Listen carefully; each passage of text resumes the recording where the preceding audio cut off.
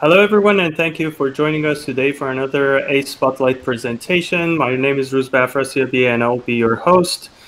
Today, we have Wenhao Gao, who is an incoming PhD student at MIT, Department of Chemical Engineering, and he will be talking about his recent work titled The Synthesizability of Molecules Proposed by Generative Models. With that, and without further ado, I hand things over to Wenhao. Wenhao, please. Yeah. Hello, everyone. Thanks for Rouzbeh's introduction. I'm Wenhao Gao, and thanks for having me here. I really appreciate this chance to share our work about synthetic feasibility, for short, synthesizability in our paper, in de novo molecular generation and optimization.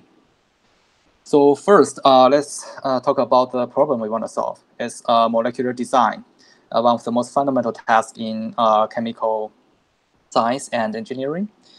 So if you remember, materials are composed of molecules. Of course, by broad definition, it's atoms interacting with each other. And as one of the most basic hypotheses in chemical science, properties are fully determined by structure. So having the correct chemical structure will lead us to materials with desired properties. And that process is called molecular design. Solutions, or at least part of the solution to many grand challenges faced by human society, requires better material, like health or energy or environment problem. And this molecule, for example, remdesivir, may be the most famous small molecule right now due to this pandemic, is used as a drug against COVID-19. And this structure has high affinity to SARS-CoV-2's RNA polymerase and inhibits its function. And although someone may know remdesivir becomes famous during this pandemic, but it is originally designed for other diseases like Ebola. And so we are indeed repurposing this existing drugs instead of redesigning a perfect ligand for SARS-CoV-2. And part of the reason, of course, there's some time constraint for clinical trials, but at least part of the reason is the molecular design process is too expensive, both in time and money. Most drugs are not designed through repurposing, and the designing process takes about 10 years and billions of dollars per drug. So why molecular design is so expensive?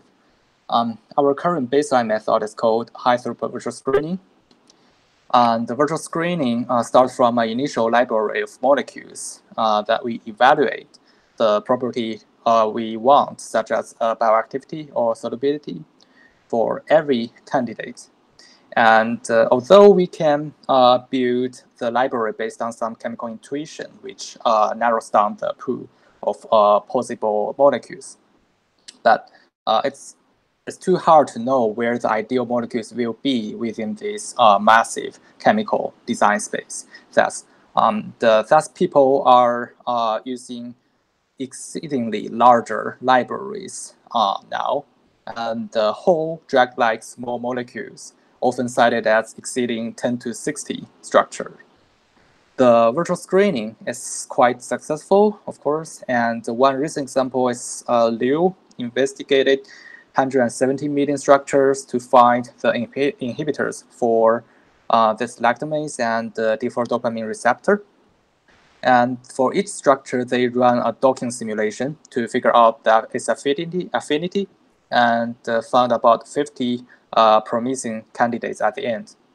And this work is published in Nature in 2019. And that's already 170 millions. And some modern libraries, such as Enamines real database, has exceeded 13 billion. However, even 13 billion is far away from 10 to 60, and chemical space of size of billions is already computationally intractable. So this is where we come to generative models. Given a structure, we can carry out experiment or run a simulation to evaluate the property for that, and that's a traditional QSAR task. But the design problem requires an inverse mapping from the functional space to the chemical space. In virtual screening, we are simply enumerating the possible candidates in this discrete chemical space and repeat the property prediction for each and run them for the following AB experimental validation. And we know that's an astronomical number. In recent years, the progress in de novo molecular generation algorithms raise the hope for removing this bottleneck, especially the deep generative algorithms, most notably VAE or GAN. They can train on a finite set of molecules and learn a continuous representation of the chemical space. Interpolation within this space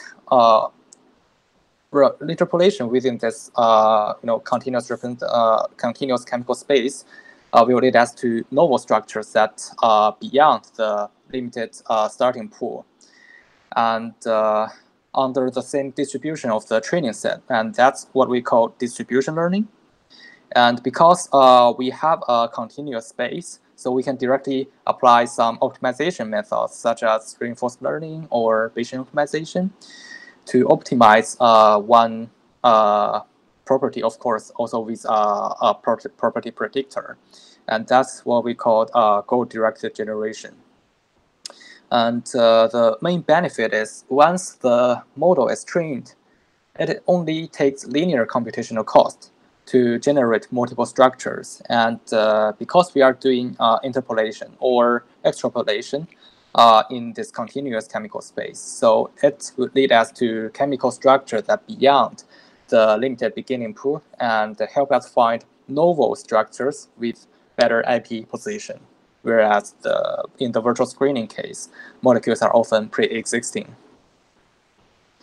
And here's one recent example. The team from in silico medicine combined GAN and reinforcement learning to identify DDR1 kinase inhibitor. And by using this generative methods, it only took 46 days, including the biological evaluation, to obtain this structure, while a regular lead identification process takes about years. And although we should recognize their work is more like a heat expansion rather than regular lead generation, it still shows the great potential of de novo generative methods in molecular design. But there's, of course, there's one problem about de novo generative methods, the synthesizability. The team from the in silico medicine selected only 6 molecules from 40 based on synthetic accessibility. And that 40 is already filtered from an initial set of 30,000 generated pool with some kind of filters to remove the structures with unreasonable motifs. And that's not a single case. These are some molecules I generated using MoDQN, reinforcement learning-based generative model to optimize QED, which quantify the drug likeliness. And we can see this is okay, but the others, I don't even sure it can stay stable for a while, so not to mention even synthesize them.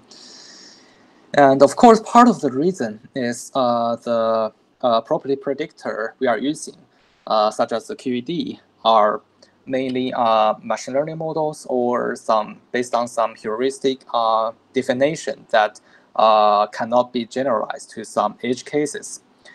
But it's undeniable that at least some of the generative algorithms have a high risk of giving unsynthesizable structures as their output. And that was not such a big problem when we use virtual screening, because most of the libraries are constructed from commercially available building blocks. Like in the Leo's case, they link them together using well-characterized chemical reactions. And as evidence, Liu reported about 86% of successful synthesis rate among the 51 top-ranking molecules. But when we come to de novo generation, because we want to generate something novel beyond initial training dataset, so synthesizability becomes a major concern that otherwise, as we shown above, the generation would be too inefficient. And so to take synthesizability into account, the first challenge we are facing is how to quantify synthesizability. And by definition, it is the hardness of synthesizing one molecule. So to some extent, it's an intuitive and subjective concept. Different chemists may feel different about the same molecule. And because the chemical reactions have regioselectivity, so even changing the positions of the functional group from one carbon to another will largely change the synthesis, the hardness of the synthesis. So the overall structure is still pretty similar, and we say it has a high non-linearity with respect to structure. And of course, we start from the viable chemicals, so it's sensitive to the chemicals available. The chemical market is evolving, and so as the concept of synthesizability. And the former attempts are mainly focused on three approaches. The first one is crowdsource scoring. As the synthesizability is an intuitive and subjective concept, so the most direct way is we simply let a group of experts to score the hardness of they think synthesizing this molecule. And one example is mean complexity. The experiments done in Merck. And the second class is based on structure complexity. Example is SA score. SA score uses the frequency of occurrence of the substructure as a measurement of synthesis accessibility. And for a molecule, we just add the score for each substructure together. And the third class is based on reaction pathway. And one example is SC score. And that is a deep learning model that trained to distinguish if a molecule is more likely to be reactant or product. And the reactants, because it requires less reaction steps, we think they are easier to synthesize, which is one chemical intuition. And among these three, the most convincing metric is the directed scoring by a group of experimental experts, because it fits the definition very well. And indeed, the expert scoring are usually used as a ground truth to train other machine learning models. But to have a group of experts that is large enough to reach a non-biased value is labor-intensive and hard to replicate, and of course not scalable. So to overcome this bottleneck, to have a better quantification of synthesizability, let's first see how chemists figure out how to synthesize a molecule. And the method they use is called retrosynthetic analysis. First line, you can see this is a normal two-step reaction. Two reactants form a carbon-carbon bond, and hydrolysis leads us to this product. And the retrosynthetic analysis is its inverse process. Given this target structure, we first examine which bond is the easiest to form without disturbing the remaining parts. And according to the position of these functional groups, and we break that bond, found the reactant for this reaction according to the structure of the two pieces, and the reaction type that can lead us to the target product, we think. And this process forms one step of retrosynthetic analysis. And if we have a more complex target, we can iteratively apply this process until all the reactants are commercially available. Then we will have a complete route to synthesize the target compound. And that process is called retrosynthetic analysis. And that process can be done by computer, and we call it computer-aided synthesis planning, also CASP.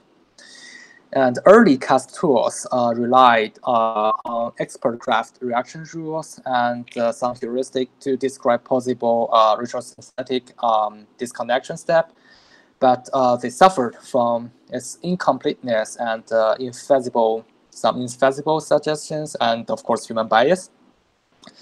Recently, deep learning models largely improved the performance of the CASP. And in each step, we feed a target compound to a neural network to classify which kind of retrosynthetic transformation should be applied to this current step, the current compound. And for each reaction we can use another neural network to check if this chemical reaction is feasible or not, and filter out the unfeasible ones. And then we come here, we check every reactant, if these reactants are viable or not. And if not, we go back to repeat this cycle. And if yes, we have a synthetic route to the target product. And our implementation of this is called AISC. And within the AISC, the data-driven models is trained on millions of reactions from the US Patent and Trademark Office, USPTO, and Reaxys databases. And the expansion is parallelized using an upper confidence bound tree search. And so if the performance of the retrosynthetic planner can reach a human expert level, then we can use it as a stable and a scalable source to benchmark the synthesizability. So in this work, we use AISC to do so. First, of course, as a deep learning-based CASP tool, we expect it to capture the high nonlinearity of synthesizability. And indeed, in this case we mentioned above, the AISC can distinguish the difference of synthesizability between the two structures that SA and SA score cannot distinguish. That it means we can find a path for this, but we cannot find a path for this. And of course, it recommends an actionable synthetic pathway, and thus we can take it as interpretability to verify why this molecule is believed to be synthesizable, and with which building blocks and in how many steps. And of course, it also saves the work for experimental chemists for follow-up experimental validation. And AISC has a rather flexible setting with starting chemical proofs, and we can update it whenever we need. And of course, it's open sourced. I have the GitHub link here, so it can be unlimited accessed. So by if I can interrupt you for a second, sure. About AISC, is it possible to use AISC for multi-step synthesis? Yes, of course. So it's not limited to predicting one-step reactions? Yes, it has an interface for predicting one-step reaction, and the name for one-step reaction is called retrosynthetic analysis. So it's a little bit confusing, but there's another function called tree expansion or tree search. I'm not clearly remember that, but that is a function for multi-step retrosynthetic analysis. Okay, thank you. And that multi-step retrosynthetic analysis is what I used in this work. And okay, by using AISC, the next problem, of course, we need to figure out is if the result of AISC is really valuable and makes sense from the perspective of synthesizability, and we found it is. We evaluated 1,730 molecules scored by pharmaceutical chemists from Merck, and found the result of AISC is compatible with expert scoring. In this plot, the x-axis is the number of reactions steps needed to synthesize the target. 0 means commercially available, and this means, of course, we cannot find a path for that. Y-axis mean complexity is the expert score. And first, in general, unsynthesizable ones have a higher mean value compared to the synthesizable ones. Further, there's a trend that the ones need more steps to synthesize have a higher expert score compared to the ones need fewer steps.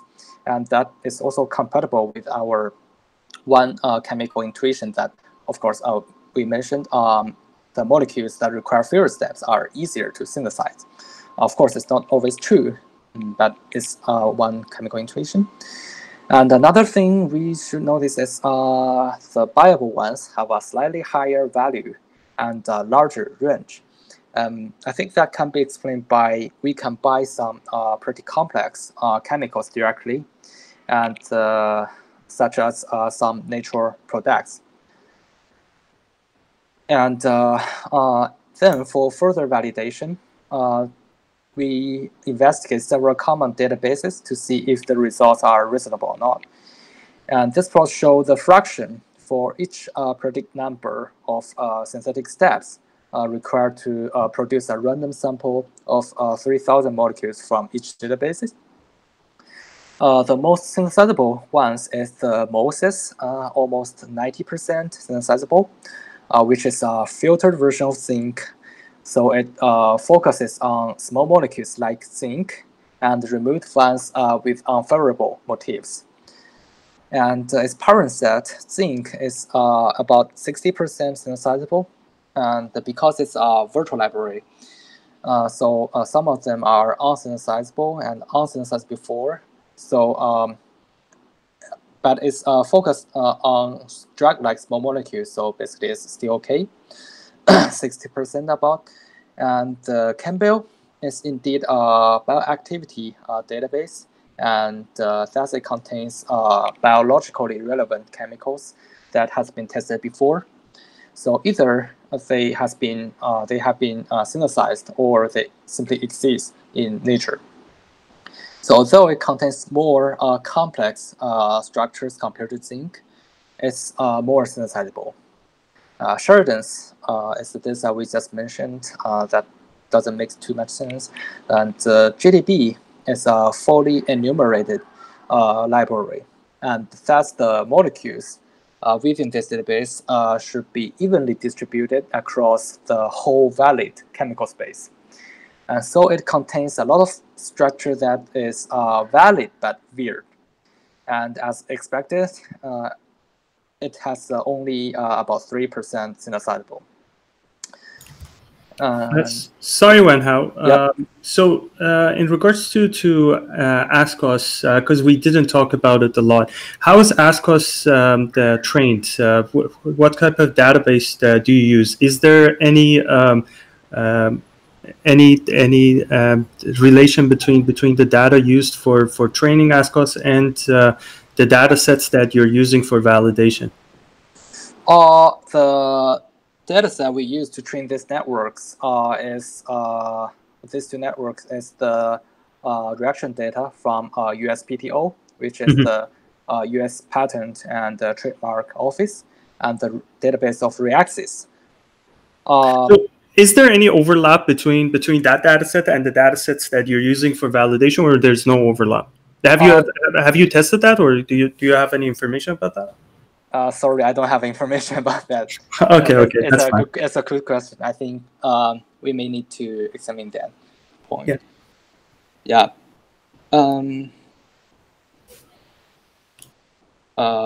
Yes.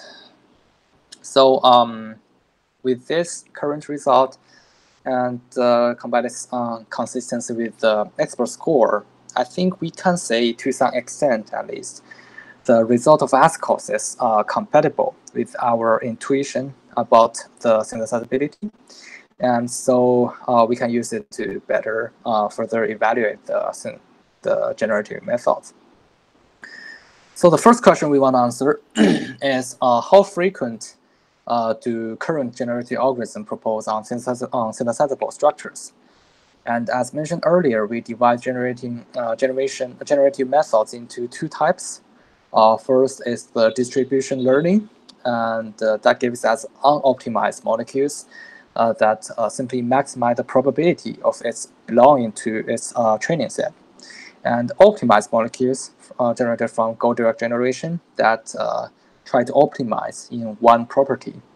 And we adapt the implementation of these algorithms from two benchmarking papers called MOSES and Guacamole, and evaluate the structure generated by them. And the conclusion is it is okay when we just want some regular molecule. The random here represents the fraction of synthesizable chemicals in Campbell database as a baseline. It's also the training set, and we can see the distribution learning methods all have about 60% synthesizable fraction, which is kind of acceptable. But it struggles when we want some molecules with optimized properties, which is the most useful case and the same case of DDR1 kinase inhibitor and the multi-QN1. Here is the first, the best of the data is the virtual screening from Campbell as a baseline, and the color represents the synthesizability fraction of the synthesizable fraction of the top 100 suggestions. And we run experiment for these 10 different objective functions in Guacamole to simulate the process of drug discovery. One example is Zapron, and this is the name for a drug, and that's property means we want to find molecules that have some property of a Zapron, but the structure is largely different from it, and so as the others. And we can see it has a high risk of proposing unsynthesizable structures. The result, of course, varies according to different properties, but almost all of them are significantly worse than the virtual screening baseline. And of course, we know this is not a thorough list of generative methods, but I think the current analysis of these algorithms can give some guidance on further development of generative methods. And after knowing this, the current situation, the second question we want to solve is how to solve the problem. And so here we summarize the possible approaches to synthesizable molecular generations. And here, like DB is database, synth is to see if it's synthesizable or not. Evaluator is the property predictor. And A is basically just a virtual screening baseline.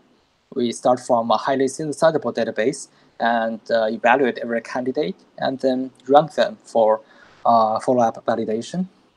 B is the standard molecular generation process, and that focuses on the evaluation of properties without regard for synthesizability. C, post hoc filter, something we always used for to narrow down the process candidate as a separate step from generation.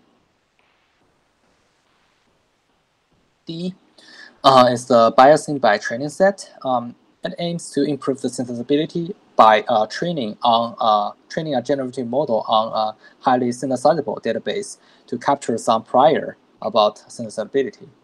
And E is biased by heuristic that use simple scalar proxies for synthesability as part of the objective function, and to make the process a multi-objective optimization. And F is an upgraded version. We directly use a CASP oracle to run a full retrosynthetic and expansion for proposed molecules to modify the reward function, so in a way of multi-objective optimization. G is explicit constraint that's similar to the virtual screening. We attempt to first constrain the chemical space to search is to be accessible with viable building blocks and well-characterized chemical reactions. And of course, for the time reason, we only compare these approaches, and we will talk about these two remaining later. The method we simulate these approaches are first for the post hoc filtering. Of course, we know we just need to evaluate the non-biased generation, and we have already done it. for the bias by training set, we train or start from Campbell and Moses to simulate the case to start from a higher synthesizable or a less synthesizable training set. And for bias by heuristic, we multiply a wrapped synthesizability proxy score to the original objective function so that we can penalize the ones with high synthetic accessibility score. And we only investigate heuristic. Here is AISC score, and the length of the smells. And we use a Gaussian on the sigmoid function to wrap it. And here's the result of generating unoptimized molecules from different training sets. And we can see pretty clearly they generate a similar fraction of synthesizable molecules to that of training set. For Moses, which is about 89% synthesizable, these generative methods generate all about above 80. It's still this, but it's almost 80. For Campbell, which is 60-something, they all generate about 60-something synthesizability. So I think we can say if the distribution learning models is trained well, then it can be successfully biased by using a more synthesizable dataset, and that's we call a priori biasing. Wenhao? Yes? Sorry, if you can go back to the previous slide. Mm-hmm. So with the datasets that you're using, there's an imbalance in regards to the number of steps required for the creation of the molecule or the synthesis of the molecule. Mm-hmm. Majority of them for the datasets, you have more of the compounds that require less than 5 steps. So fewer examples where more steps are required. Is that going to affect the results, or have you investigated that? I think it will affect the result, but I haven't investigated that. According to the current result, you can see the length of the bar for the same reaction steps is pretty similar within the same training set. Like here, this is similar to the one step in Campbell. These are similar to the one step in Moses. So I think it will affect the result. And so let's say if we train only on the ones that requires fewer than 5 steps, then I think maybe most of the result will can be synthesized within 5 steps. But I haven't investigated that case of experiment. Okay, thank you. Okay, thank you. And the optimized molecules and the heuristic biasing. What we're showing here is the result of that start from the Campbell and the bias by AISC score, which is the best result. And in each plot, the green solid line represents the fraction of synthesizable compounds in top 100 suggestions, and red solid lines represent the value of objective functions of the top 1 synthesizable molecule. And the red dash line is the ones that value regardless its synthesizability. And the left column is the value of non-biased generation, and the right value is the value of AISC score bias generation. And of course, it's a little complicated. And what I want to show in this figure is just in most cases, the green solid line are upward sloping, which means we are improving the synthesizability. And the red, especially the dash lines, are kind of tend to slope down, which means we are reducing the quantitative performance of the main objective function of the top 1 compound. And we summarize the overall result in this table. And what we can first tell is you can see the difference between the ones using Campbell and the ones using Moses is not that obvious. And that's how I think we can say the goal-directed generation methods are less sensitive to the starting molecular set. And here, the trivial task means there are a lot of high-scored structures, and we can easily find one. And the hard means the opposite. And the higher synthesizable fraction of the trivial task, I think, also tells us if we don't need to travel too far away from the initial set to find a high-scored structure, we can, to some extent, keep some prior of the synthesizability, and so that's we have a higher fraction of synthesizable compounds.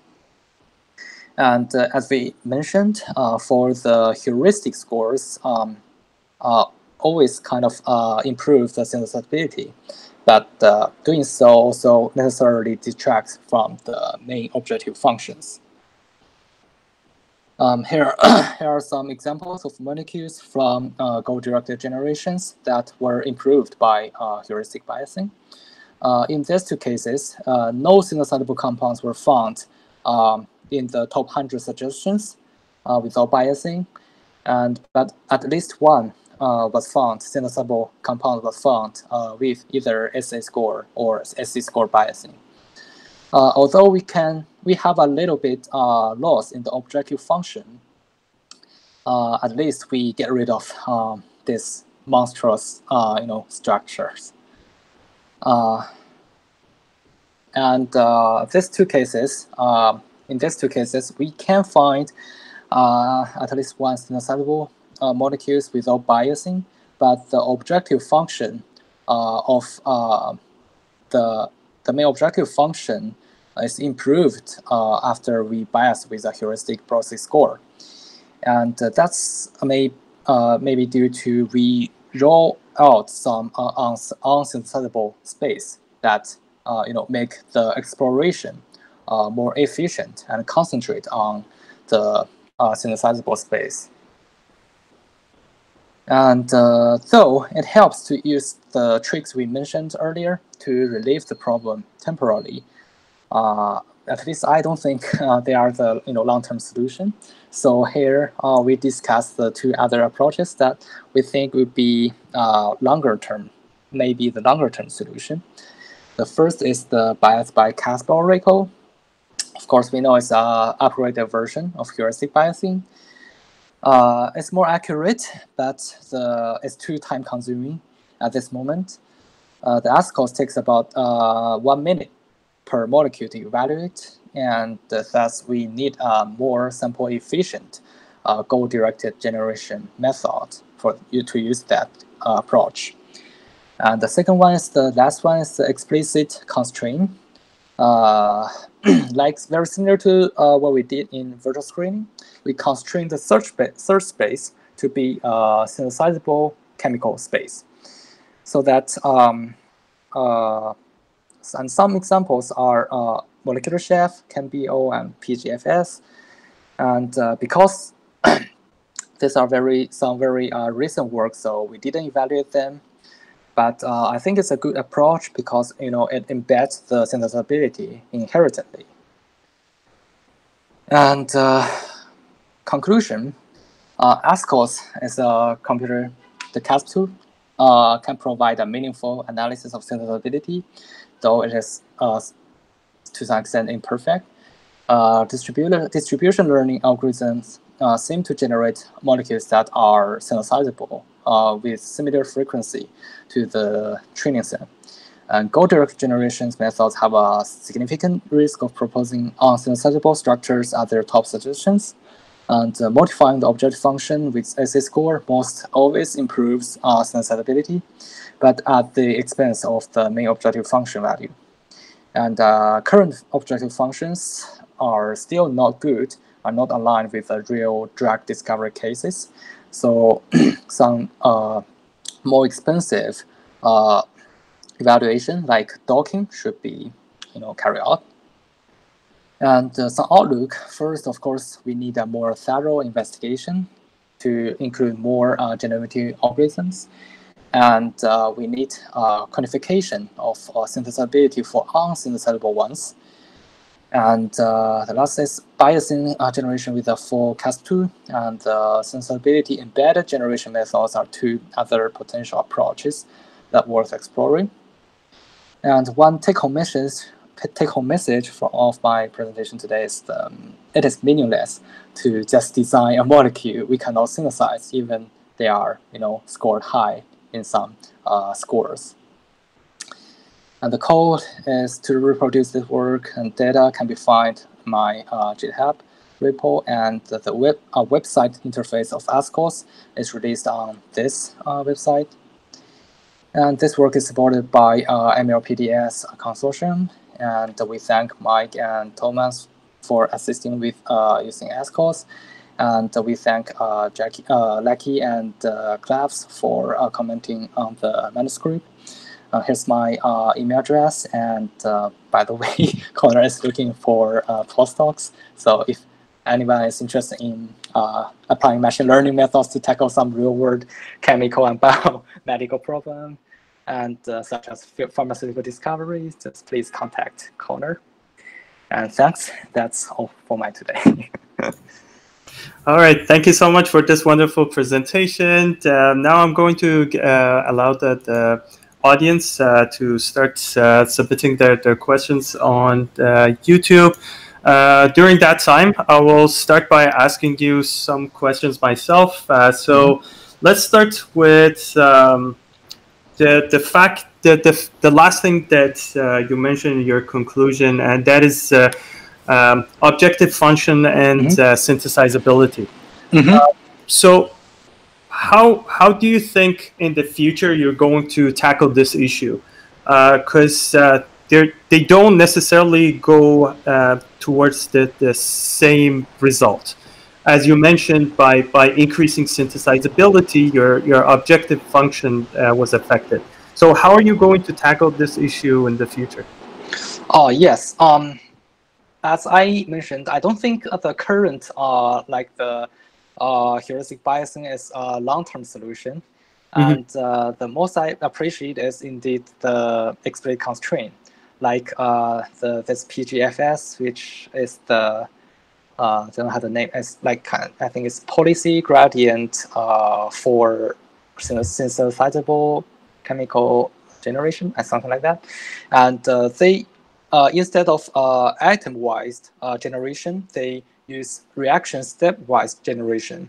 So that in this case they are starting from commercially available building blocks.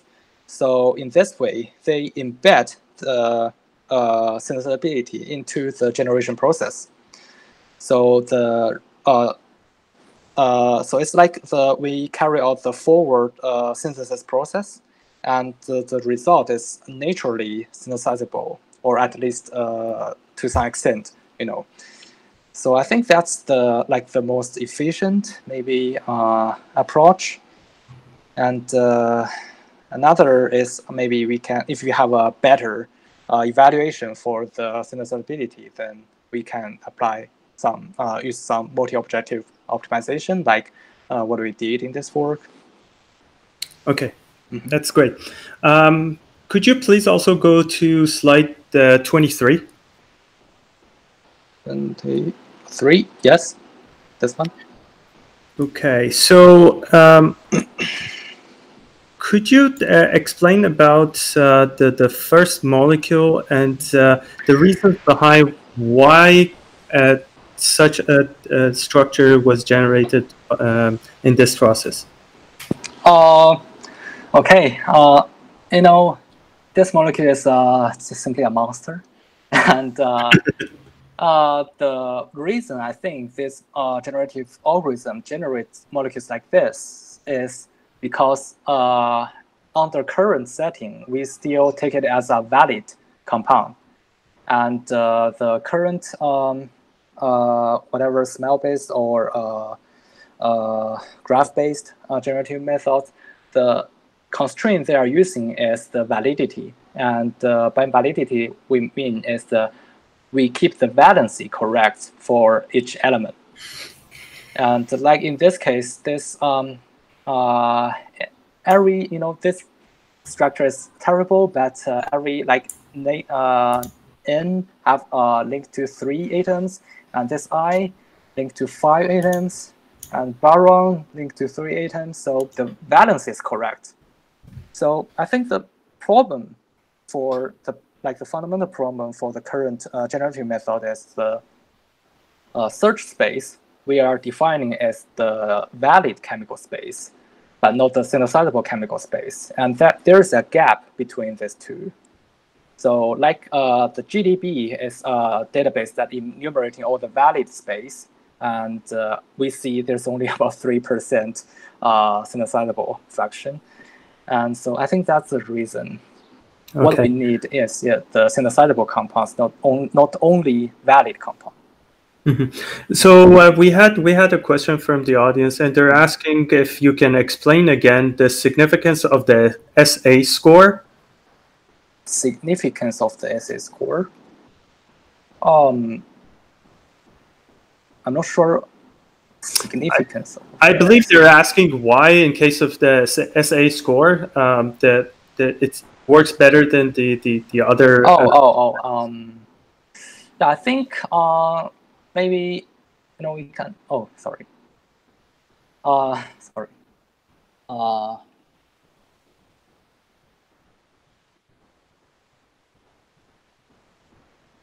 I think we can see this figure.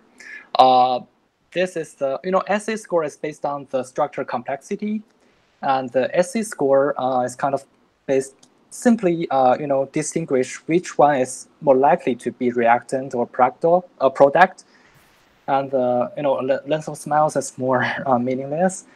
And this is I'll say AUC curve that we use the result of ASCOs as the ground truth and try to use this heuristic proxy scores as the only feature to distinguish the synthesizable and unsynthesizable ones. And we can see SA score is the best. And I think to some extent, it is true that the molecules with more complex structure is harder to synthesize. But so I think that's the reason in current experiment, SA score works the best among the 3. But that's not always the true. And we can see none of the 3 can perfectly distinguish the synthesizable ones and unsynthesizable ones. And this is the graph for SA score, and we can see around 5 there's a small hill, and I think that can be explained by there are some this plot means the fraction of synthesizable compounds in the range of SA score, and I think this here means there are some molecules that are very complex, especially very similar to the ones we can directly buy from the market, that we don't have to, although it's very complex, we don't have to apply, carry out too much experiment to reach that structure. So they are synthesizable, but also in the same time, it's structure complex. So it is working pretty good now, but it's not enough, of course. Could you go back to the AUC plot that you showed? Yeah, sure. Yeah, in regards to this plot, could you explain the details of the experiment that you're doing? Is this a class? Because I think in the paper you mentioned that this is a classification task that you're performing. Can you explain what it is that you did here? Yeah. What I did here is just simply take the result of ASCOs as a ground truth and use the proxy score as a single feature and try to see if we can distinguish the synthesizable and unsynthesizable ones. And okay. Yeah, that is the experiment I did. Okay. Can you also go to slide 21?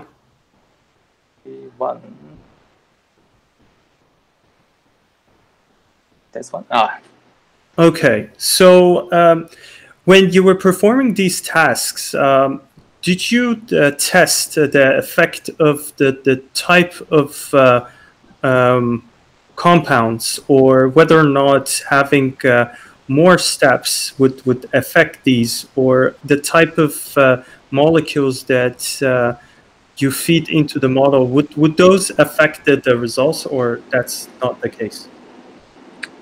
Type of the, you mean the like the starting pool or training set we are using? Mm-hmm. I think this result is shown here. Okay. The Campbell, with the two cases we start from Campbell, doesn't have a don't have a significant difference from the one we start from Moses. Okay. So we think it's less sensitive to the starting molecular set, and I think part of the reason is, to figure out the high score structure, we are travel away from the initial data set. Okay. And another question about slide 21. Do you have an idea of the difficulty of these tasks in comparison to each other? Well, in compared to each other, this order is to some extent is from the easiest to the hardest. Okay. So we can see this side, this line seems like very flat because it's kind of an easier task, more trivial. So they don't, they have a little bit improvement, but not too much. And the synthesizability, the fraction of the synthesizable compounds is also pretty high at the beginning without biasing. But for the hardest one, we can see the result is terrible. Even in some cases, even we cannot find even one synthesizable structures. And in this case, it's also the improvement is also significant compared to the trivial ones. Yeah. Yeah, that's interesting, because the more difficult the task gets, the bias with SA score increases. That's very interesting. Okay, so what else? Can you also go to slide 18? This is a question from the audience, and they're asking, what is the difference between B and C? B and C. B is the standard molecular generation. And in this case, we are not talking about to filter out the unsynthesizable chemical structures. And C is we add a filter to filter out, structure with, alerts, or in our case, is the unsynthesizable ones according to the AISC. Okay. Final question, slide 14. And I think this one is unrelated to your work. It's related to the work from, I think, the slide before this. I think the work done by Silico, in Silico. In Silico, this one? I think, yes, this one. So do you remember what method they used to select the 6 molecules, the 40 molecules? Well, I think they are simply select the 6 from this 40 manually. Oh, okay. But okay. I'm not very sure, but I think it is. And they first generate about 30,000 and maybe use some computational model to filter to 40. And I think this 40, I think they select manually. Okay. But I'm not sure about that, of course. That's fine. Let me just double check if there are any questions online. They're asking about the feedback provided to the generator in case of B. You know how we talked about the different. Yeah. This one, right? Because to include both the distribution learning case and the goal-directed generation case, we kind of we can apply some kind of optimization methods like reinforcement learning or Bayesian optimization to guide the biased generation process toward a higher value structure. And that's what I want to mean by this arrow. Okay. I think that answered the question. So with that, I would like to thank you. It has a pleasure having you on our platform. Thank you for a wonderful presentation.